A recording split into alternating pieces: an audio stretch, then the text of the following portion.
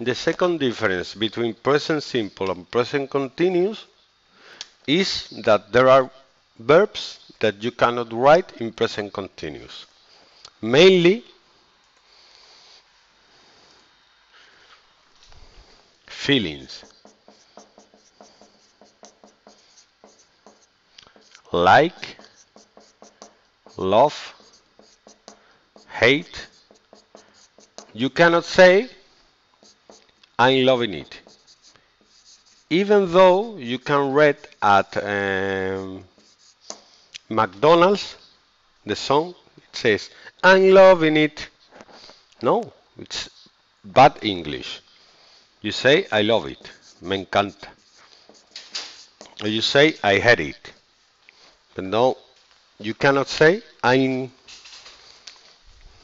feelings, knowledge, no. How do you say? Suppose, mean, understand,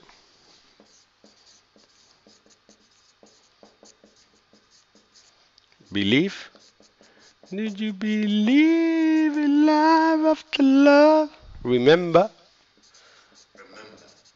remember. You cannot say I'm knowing, yo estoy sabiendo.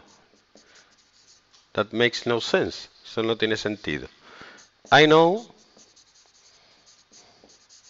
you are a burglar. Tú eres un ladrón. Y yo lo sé. Para decir ahora lo entiendo, no puedes decir I'm understanding. You say now I understand. Ahora lo entiendo. I don't know. And another verbs like belong. Do you know what belong means? Pertenecer a algo. I belong to you, te pertenezco.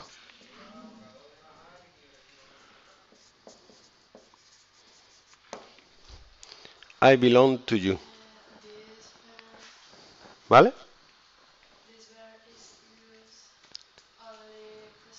Yeah. I'm belonging, you cannot say.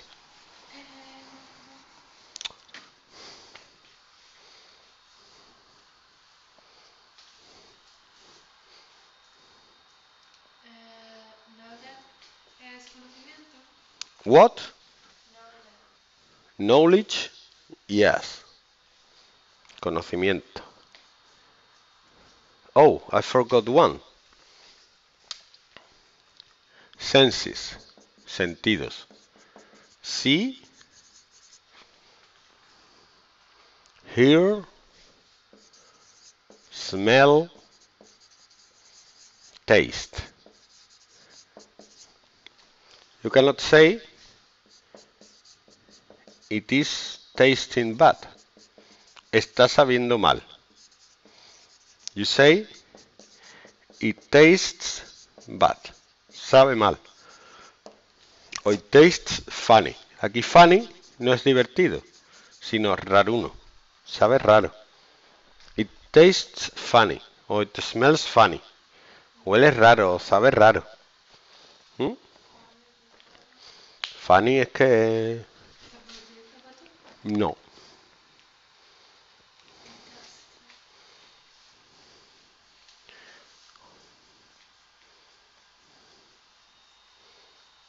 And in this list you can add feel.